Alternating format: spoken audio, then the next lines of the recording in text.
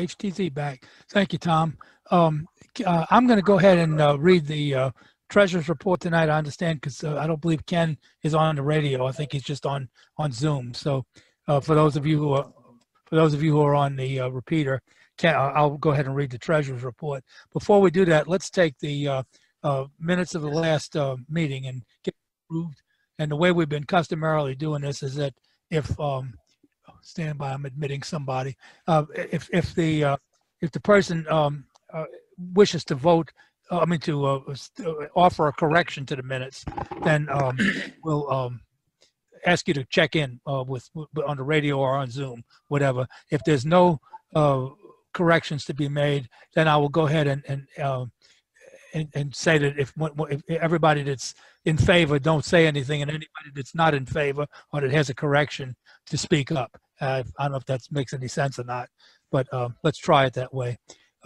So if everybody's seen the minutes, let's go ahead and take a vote on if there's any corrections to be made. Speak up now.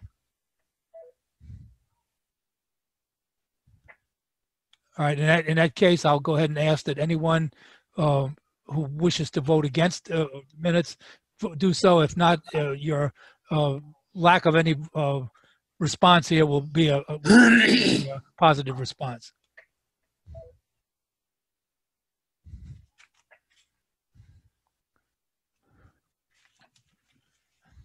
All right, I guess we can go ahead and assume that the minutes are accepted. For anybody who wishes to come in, who's on the radio and wants to come into the Zoom meeting, if you check our website, the RARC website, there's an instruction on there with a link that'll get you right into the Zoom meeting if you'd like to join us on Zoom.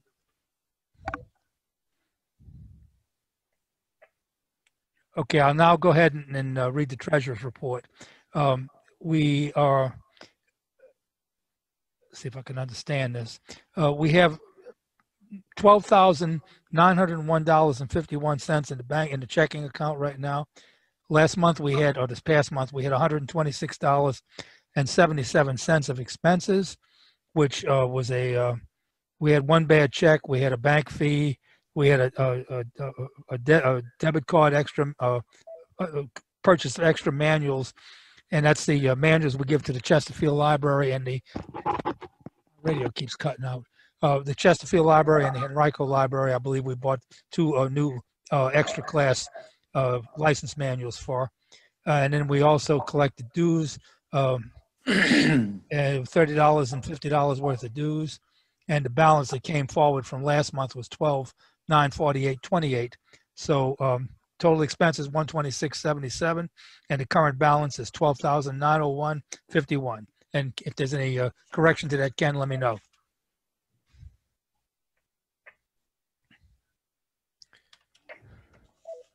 Okay, this is K5HTZ for identification. Let's go ahead and move to the next item of business. I think we have a new member. Let me see what, stand by while I check my paperwork here.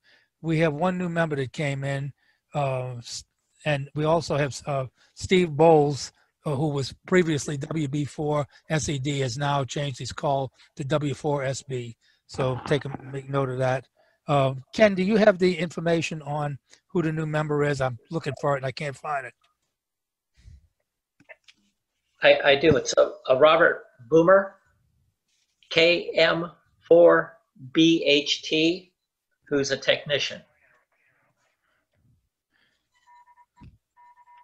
That's KM4BHT? KM4BHT, yes. BHT. Okay. I don't know what's the problem with my radio, but I'm going to try this again. K5HTZ for identification.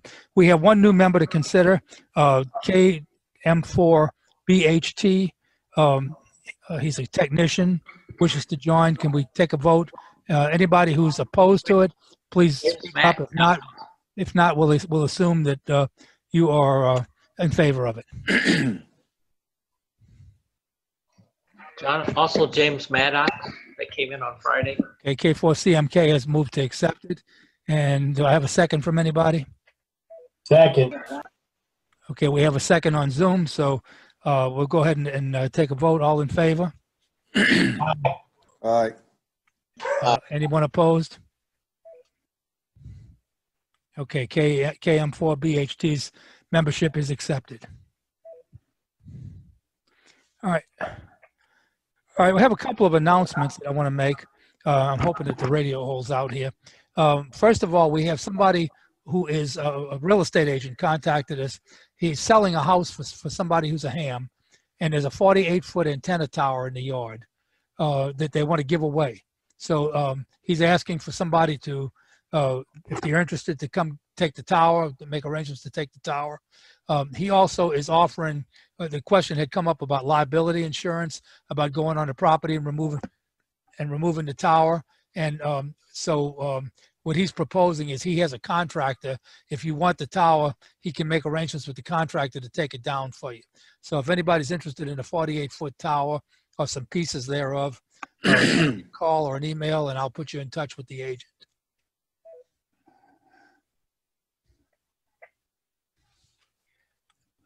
All right. Can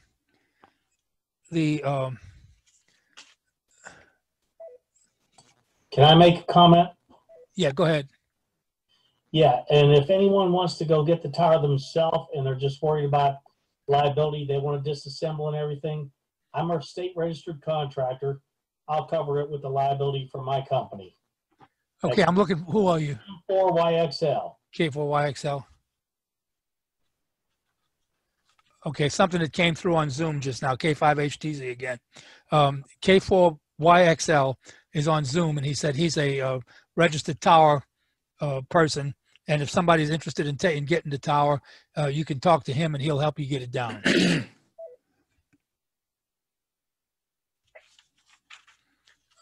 All right. Let me check my notes here and see what else I have on the agenda.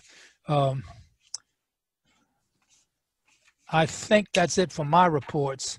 Did we have anybody else who has wants to make a report or has some information for us? Okay, Ken, go ahead.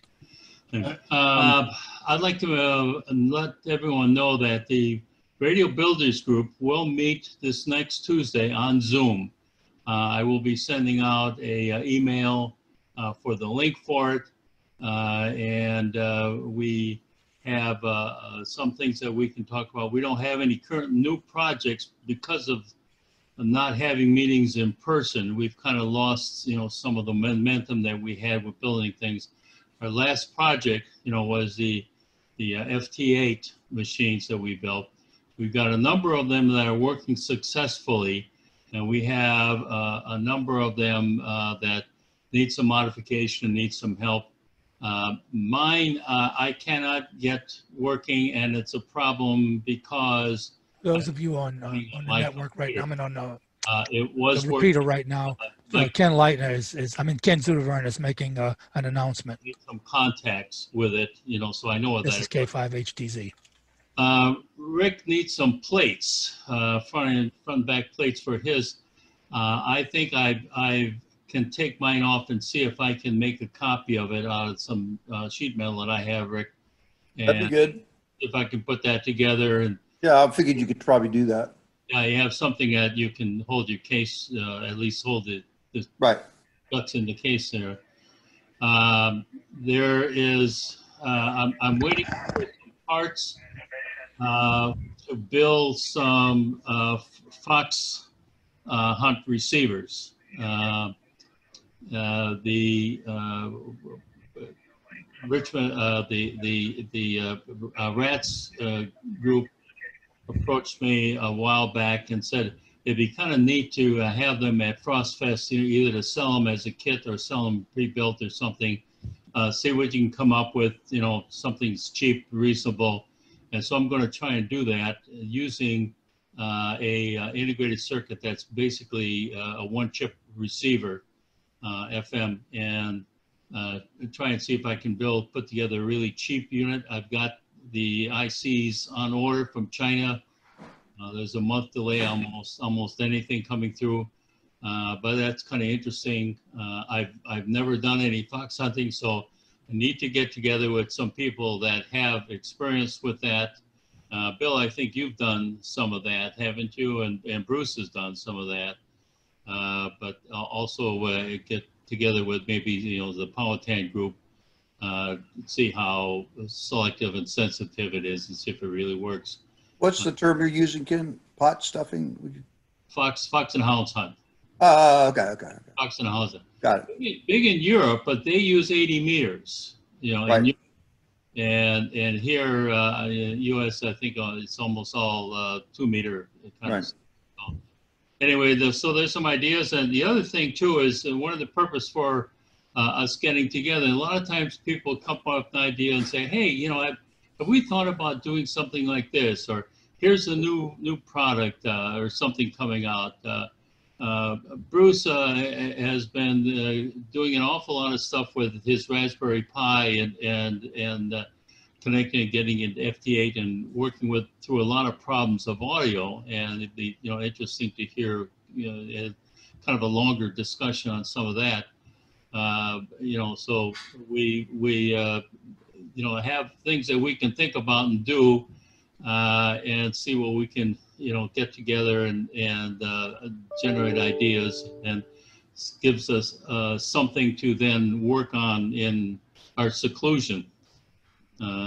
Fortunately, Amazon is there, so I at least I can still get parts and stuff like that, so that helps. Of course, my wife keeps complaining about the mail coming in, but hey, what the heck.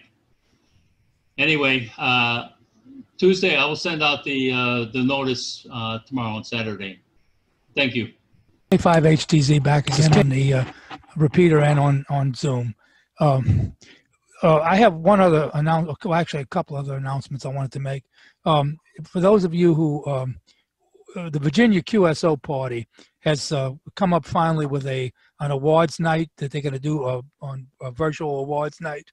So if anybody has not gotten that message through them directly by email, you can give me an email or a call, and I will go ahead and forward this message to you if you're interested.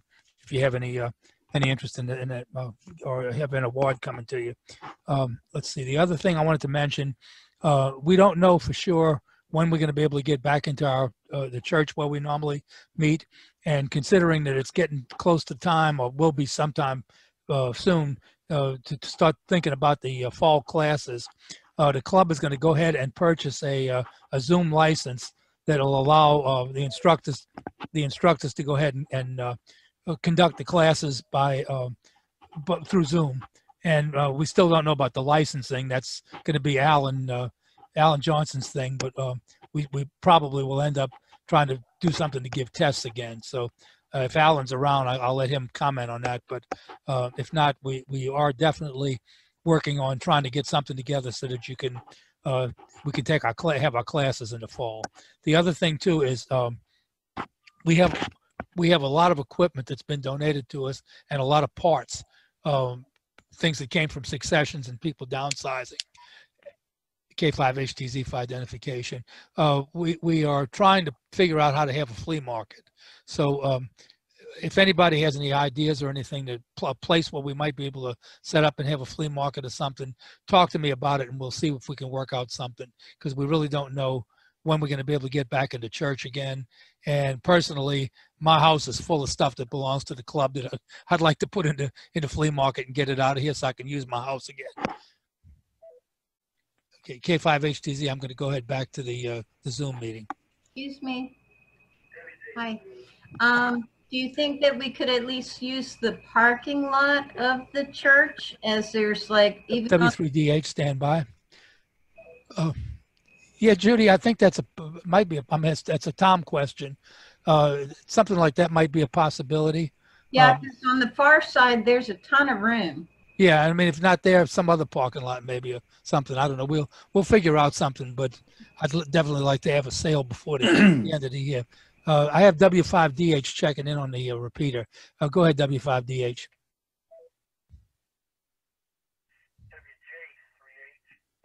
WJ3H. Go ahead, K5HTZ.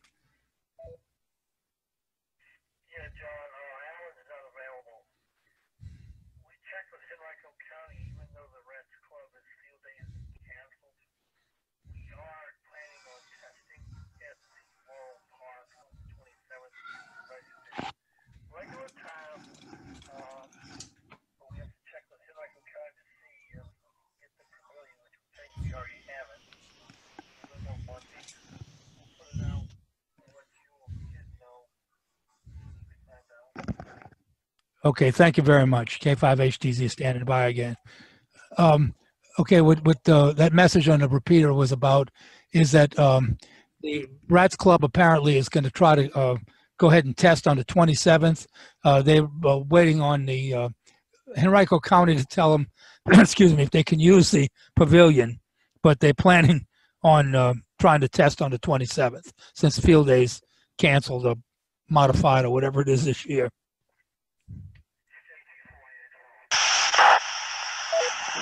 Go ahead.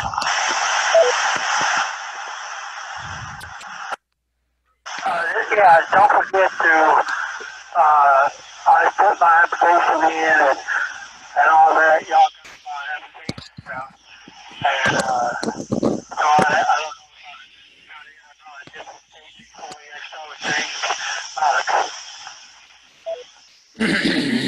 Okay, Tom, did you get that call? I didn't get the call. Could you come back again to K4CNK and give me your call, please?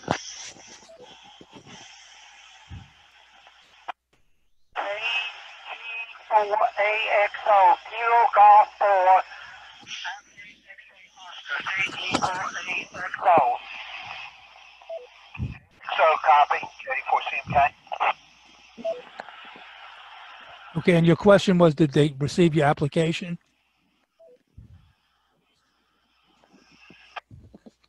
Y'all got my application and my checks. I talked to somebody, I don't know who, but my name was. Okay, are you are a new member?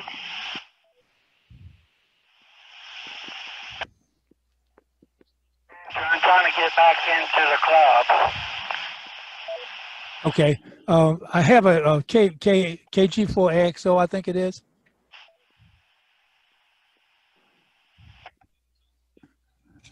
Yeah, Roger. Okay, KG4AXO is reapplying to the club, to reinstate his membership. So if we can, I'd like to take a vote and go ahead and vote him back in. Yay. Okay, anyone opposed to voting him back in?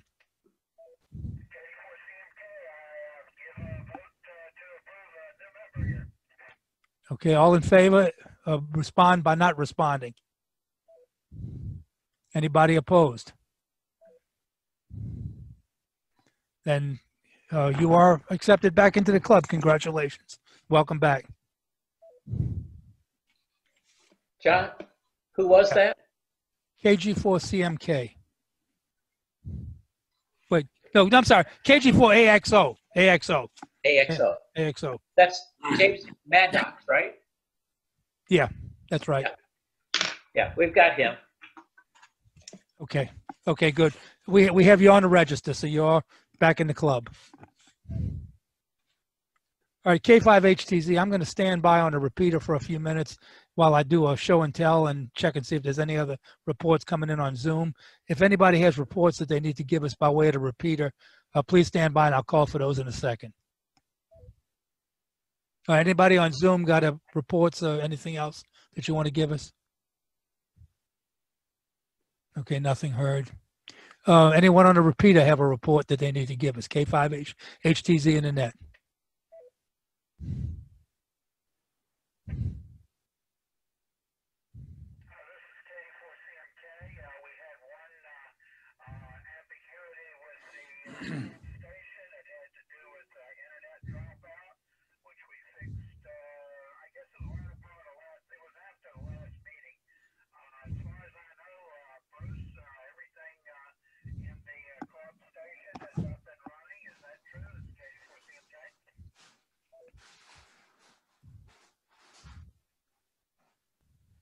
This is K5HTZ.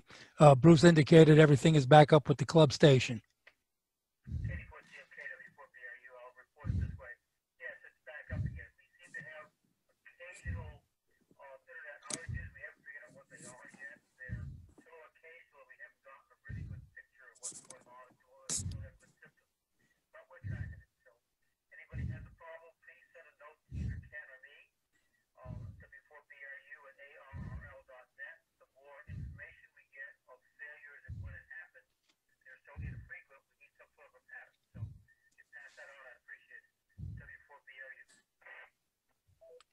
Thank you, Bruce. W4BRU says K5HTZ back.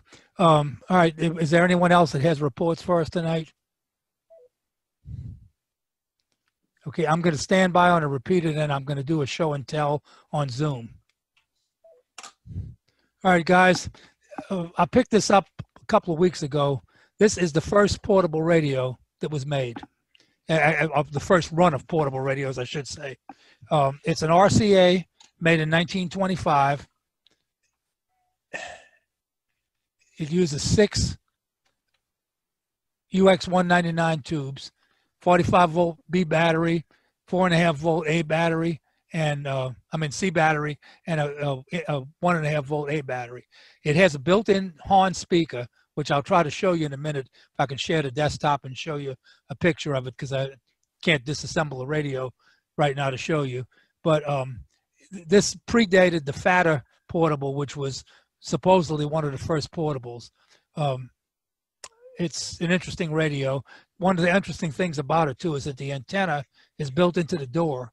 As you can see, the door closes, but the antenna swings independent of the door so that you can direct it to the station. I'm going to go ahead and try to share my desktop so that I can show you the what the speaker looks like in it. That's what the Horn speaker looks like. It's in the bottom section of the case. Wow. Interesting little radio. Okay, so is there anybody else has anything for us tonight other than the presentation? Go ahead, Ken, with the RARC meeting. We're going to go ahead and close the business portion of the meeting if there's no other comments or anything that any business. I have a question. Stand by. Yes, Judy. How long did it take for it to go from your radio to the one that they carried in the military? The first military one was in 1917, but it was not. It was a crystal set, from what I understand. It wasn't a tube radio. This is when I said portable, it's the first tube, one of the first tube portables. And they did have CW stuff working through telephone lines in World War One. Good comment. Thank you. Thanks. All right. If there's no other comments, then I'll go ahead and turn it back over to KN4CMK to close the net down, and we're going to go to the presentation. If you'd like to join us for the presentation, which tonight is Dr. Rick Wallace going to give us a talk on pacemakers and the effect of radio frequency radiation with the human body. If you'd like to join us on Zoom for that presentation, and you don't have the link, our link is on the RARC website. Tom, I'll go ahead and turn it back over to you. This is K5HTZ Clear. KA408 Jim. And John asked me to speak about ham radio and pacemakers, and I think that's a good topic because hams are older people and the incidence of heart disease goes up in older people. So if I were doing this live, I would ask for a show of hands of how many people have some type of implantable cardiac device, but I'm assuming it's quite a few people. So the comments that I'm going to make are general informational comments. They're not meant to represent any kind of specific medical information. So if anyone has a question about their particular situation or their particular device, they should speak to their cardiologist. If the manufacturers have engineers that are available, and you can go to the website of your device manufacturer, and they can give you a link to an engineer, and they can answer specific questions about your device. A lot of those engineers are hams themselves, and so they're very informative in that regard. Also, if you're really not sure about what the RF environment is in your shack, sometimes an experienced ham can come by and investigate that for you. So what I'm going to start by doing is showing just some basic slides about cardiac anatomy, physiology, why people need pacemakers, about the types of pacemakers, and also I'll talk about implantable defibrillators, and then we'll talk about the ham radio. So let me see if I can get these slides up here.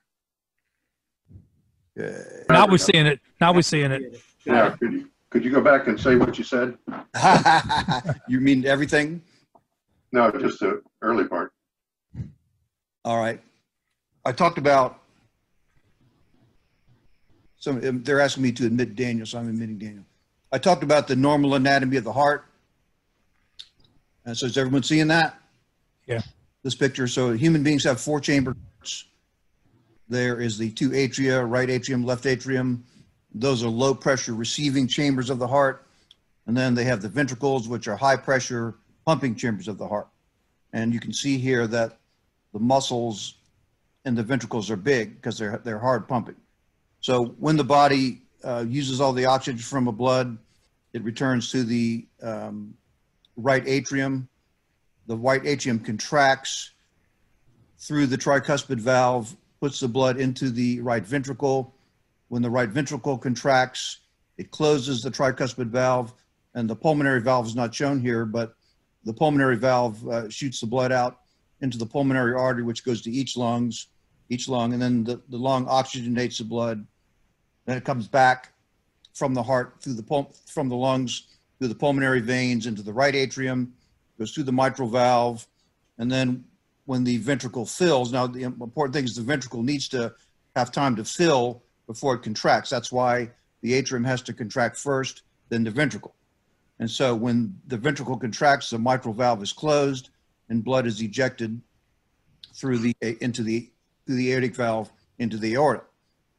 So what happens as a result of organic heart disease is some people get what's called conducting system disease.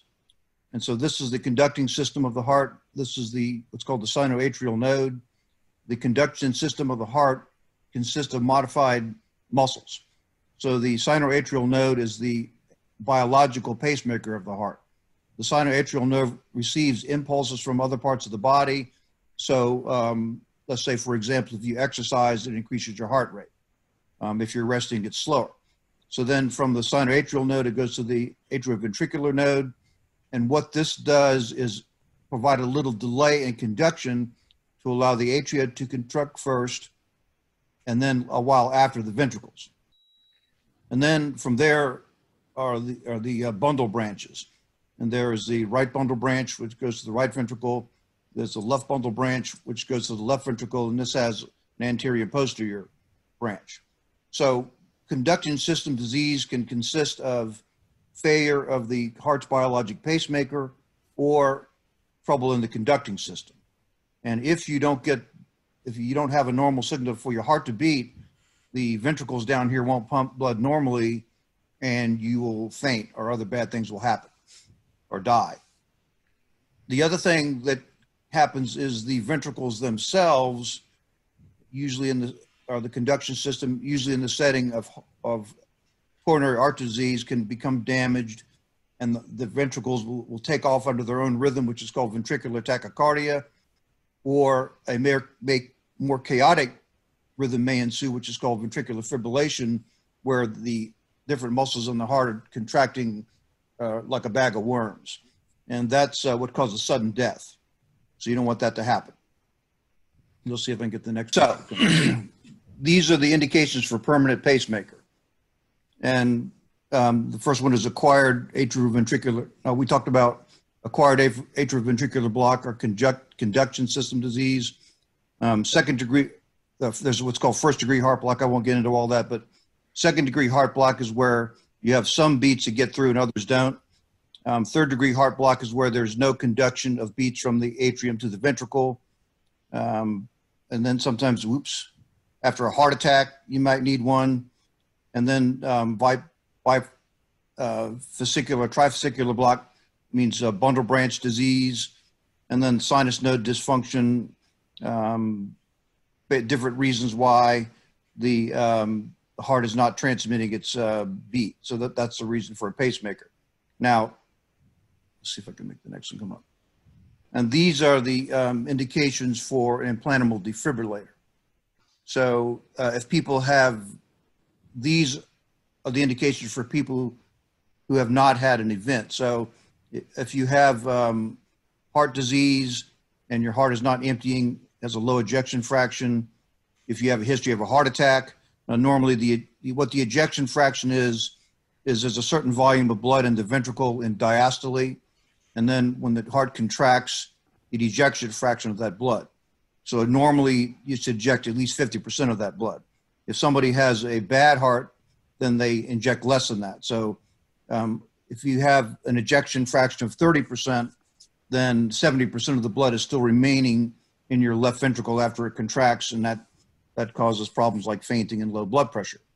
If somebody faints for no reason, if their electrophysiologist can induce dangerous rhythms by electrophysiology study, and then there are certain hereditary conditions called hypertrophic cardiomyopathy and long QT syndrome. Now, if someone has ever had an episode of ventricular tachycardia or ventricular fibrillation, which are life-threatening rhythms, that would also be another reason to have an implanted defibrillator. There are different kinds of pacemakers. There are one-chamber pacemakers, there are two-chamber pacemakers. If you just have sinus disease with normal conduction system, you maybe can just use an atrial pacemaker. If you have sinus disease and conduction system, you might have a two-chamber pacemaker. It just depends on what the particular form of heart disease you have is. Now, this is a picture of the normal heartbeat, and this is called the P wave. This little thing here is called the Q wave, RS. This is called the ST segment. Some of you with coronary artery disease may have heard discussion of ST segment elevation, and this is called the T wave. What the P wave is a contraction of the atrium, followed by a period of time. The QRS wave is the contraction of the ventricle. Then there's a latency period, and then the ventricle depolarizes. So this is the normal P wave that's conducted normally through the system.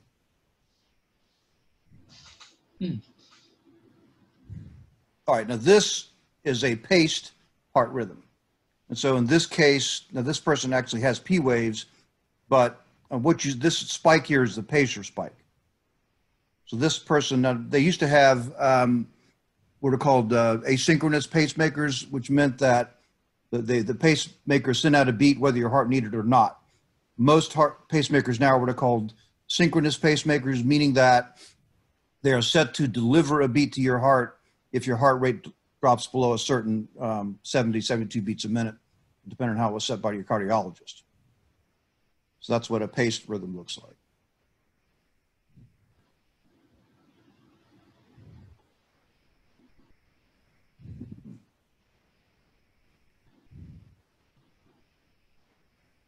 To my other slides here without inking the whole thing out. All right, let's see if I can bring up the next group of slides I want to show you. Now, a lot of the next slides I'm going to show you, if you search ham radio pacemaker, the ARRL has a site, and on that site there are links to several major pacemaker manufacturers: St. Jude's, Medtronic, Boston Medical. So all of these slides I'm going to show you are from those sources, so you can link up there. Okay, anyone seeing that? Mm-hmm. Yeah, we see it. So it says problems with electromagnetic interference are rare. Manufacturers try to do a good job to protect people. Now, the normal frequencies in the heart, and I kind of question this lower figure, they say 10 hertz to 100 hertz. But I would say if your pulse is 60 beats a minute, that seems to me that would be 1 hertz. So anyway, the electrical frequencies in the heart are below 100 hertz. So the pacemakers have a bandpass filter so that frequencies above this range don't get into the pacemaker. But in every other case of filtering, sometimes the filter can be overwhelmed if the interference signal is too powerful. So there's a couple of ways that there's electromagnetic interference. Galvanic interference means a direct contact with electrical current, and typically that would happen if you're getting cardioverted or some other electrical stimulators. Magnetic interference occurs when you're in close proximity to a strong magnetic field, and this is typically would be with an MRI machine, which is why people with certain pacemakers cannot go in an MRI machine. And then what I'm going to emphasized is electromagnetic interference. And this is coming from a different device, many different devices, but particularly radio transmitters. And the thing that's interesting about radio waves is a sustained carrier doesn't bother the heart very much. It's a pulse carrier, like microphone click keying or modulated RF has a much more significant effect on the heart than unmodulated carrier. So this is just another, this was from St. Jude, and they just, and what the effects that you can have on your device is it can, the radio pulse can make your pacemaker think that your heart has delivered a beat, so it won't deliver one. It may deliver an extra beat. It may cause your heart rate to go too slow, too fast. In the case of the defibrillator, it may deliver a shock when you don't need one, or may not deliver one when you need one. And usually those effects occur while during the duration of the radio wave. And then I'm going to go show you another slide from Medtronic.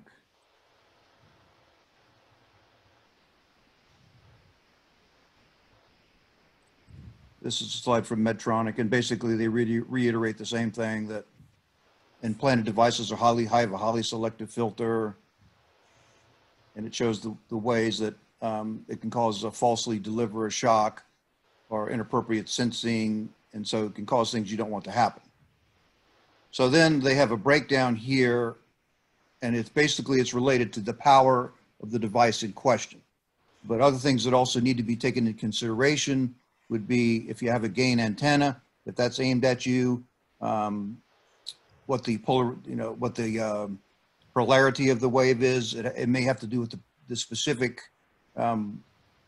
way the electrodes are set up in your pacemaker. So these are guidelines, but you can see these guidelines are based on power. And basically the figure they're concerned about is a field of 100 volts a meter, or 100 volts per meter. So the higher the power, the further away from your device you want it to be. Now, John mentioned that, can everybody still hear me? Yeah, we hear you. John mentioned he's going to get a kilowatt amplifier. So if John has a kilowatt amplifier, he needs to be at least 30 feet away from his antenna, and maybe more if he has a directional antenna.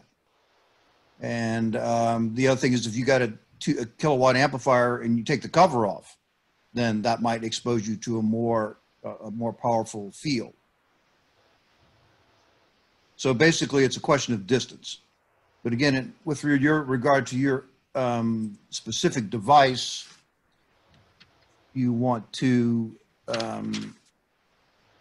consult your manufacturer about your specific device. Now, there's a whole, Boston Scientific has a whole big list of everything you can possibly imagine. And I'll just show you some of them. But every possible electrical device they have, it goes on for pages and pages. And they give you the precautions there. This goes on for pages and pages, but this is available. You can get that information from the manufacturer's website. I have a question. Hold on 1 second. All right, so that's that again. There's another one I wanted to show you. I'm going to take your question in a minute, but there's another one I wanted to show you.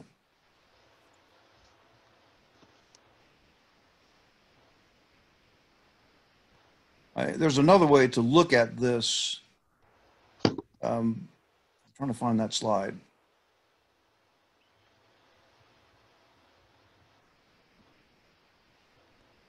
Which one is that? Over here.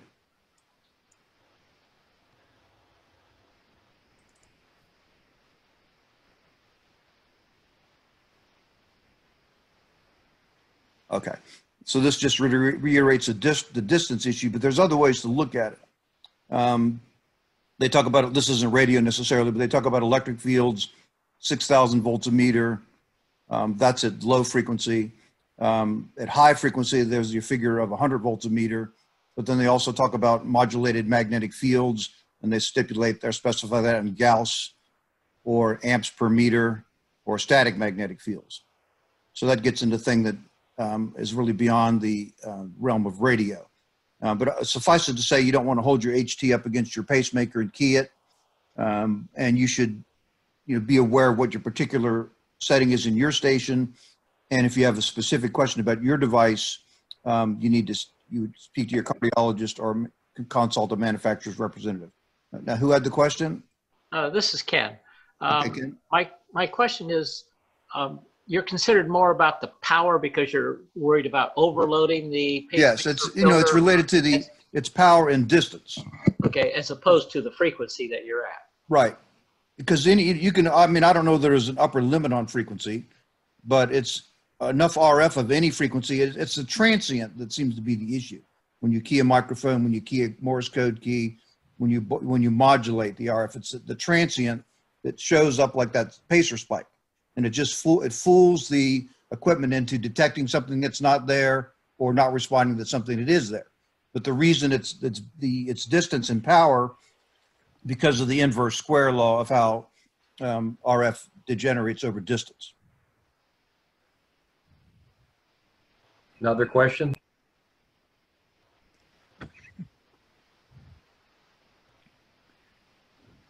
No more questions, huh? Yeah, I've got a question. Right, fire. Gosh, I forgot what it was now. I should have wrote it down. I also specialize in memory problems. Rick, on the bundle branch block, I have a left bundle branch block. Right. I have PVCs and PACs Right. and dropped heartbeats.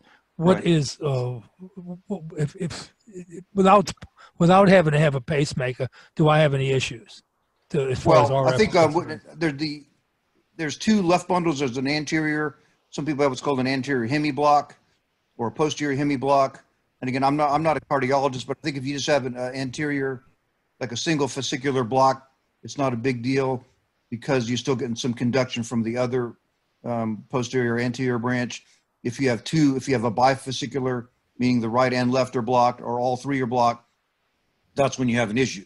The PACs and PVCs in and of themselves are not dangerous, but there are people that have what are called supraventricular tachycardia, which is where the atrium beats too fast. And then there's PVCs occurring in isolation are common and not that unusual. It's when they serialize, after, again, I'm not a cardiologist, but after 8 or 10 beats of ventricular beats, then you worry about ventricular fibrillation, which is where the ventricles are beating so fast it cannot pump blood normal. Right. The heart cannot go too fast or it loses effectiveness in pumping blood. Okay. I remember what my question was. All right, go ahead. Does the pacemaker have a recovery rate or could there be permanent problem? Usually it recovers as soon as the stimulus is gone, the pacemaker recovers. Now, I suppose in a really bad situation, you could fry the innards of your pacemaker. I've never heard of that happening, but that I guess it's a theoretical possibility in a really high field. Ken, did you have a question? I have a question, Rick. I had atrial fibrillation Right. back and in the hospital, and they did a cardioversion on me. And I understand that involved them putting a defibrillator on me and stopping my heart.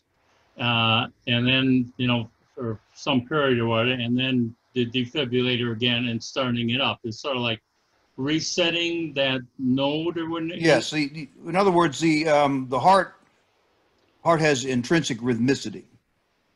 And when you have a tachycardia, and even in the setting of if you have the implantable defibrillator, the first thing it does is give a series of pulses to try to resynchronize the heart. Okay. If that does not revert you to a regular heartbeat, then it will shock your heart. No, I don't have a defibrillator. I don't have Well, what basically a shock does is kind of erase the slate on your heart and knock out the aberrant rhythms and then let the natural rhythmicity try to start up again. technically, was I dead? How good is your cardiologist? He's still sending me bills.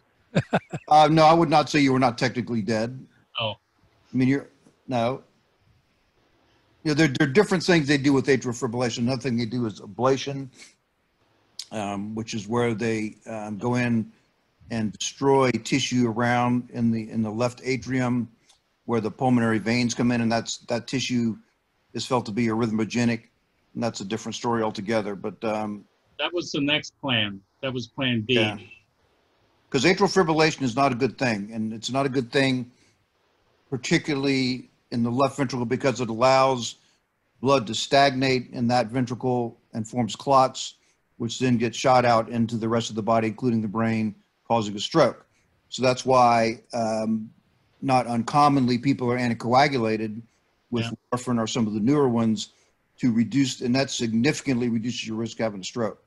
Yeah, so that's why I'm on blood thinners again. Huh? Right, exactly. That's substantially reduces your risk of having a stroke.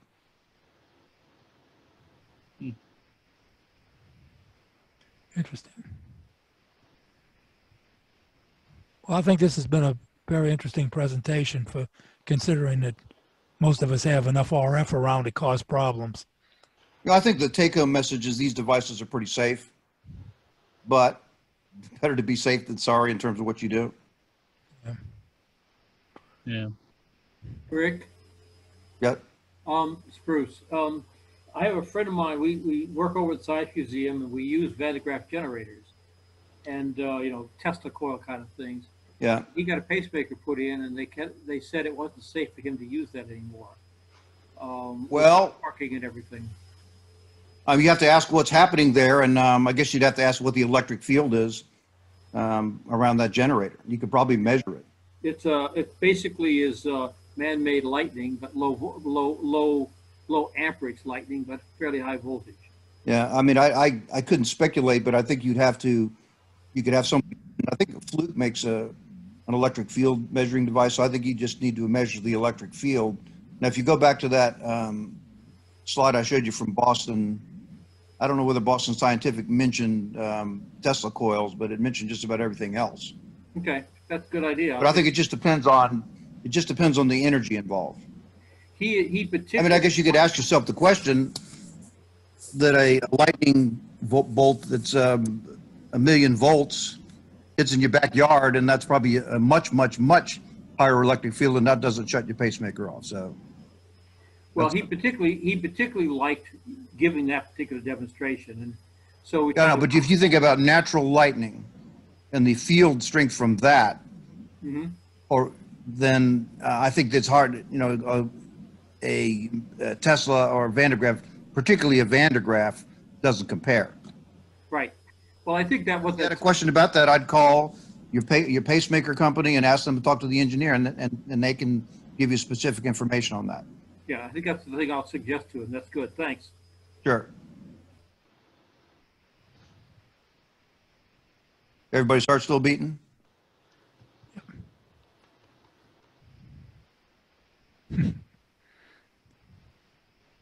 Any other questions?